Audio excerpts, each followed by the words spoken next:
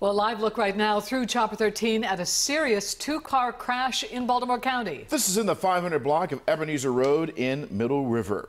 And that's where Rachel Minitoff is right now. She's live. She just arrived within the last half hour. Rachel, what can you tell us about what happened?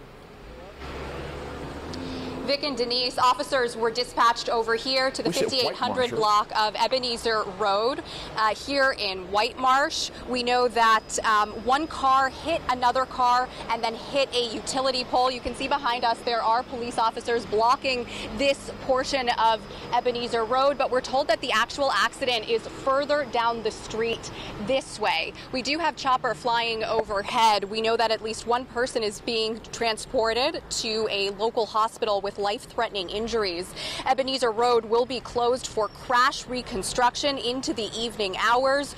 Drivers are encouraged to use White Marsh Boulevard as an alternative route. And once again, we know that crews are responding to a two-car crash here in the 5800 block of Ebenezer Street. At least one person has been transported to a local hospital with life-threatening injuries, and police are asking people to avoid this area until later on tonight. We're live in White Marsh. I'm Rachel Minitoff for WJZ.